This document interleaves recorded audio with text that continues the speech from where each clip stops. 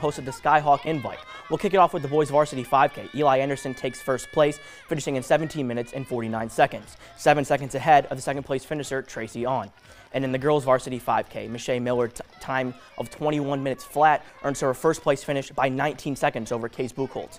And rounding out the top 5 of the boys side, Wamney Kills Crow takes third, followed by Trevor Daly and William Cook. And on the girls side, Carly Bullinger finishes behind Buchholz, and Celine Lafort and Vivian Backer take 4th and 5th respectively. We'll take a look at the results from the border battle. In Class A, Taylor Warner takes first with a time of 15 minutes and 50.7 seconds. In Class AA, it's Will Emails with another first place finish in a time of 15 minutes and 22.8 seconds. Moving to the girls' Class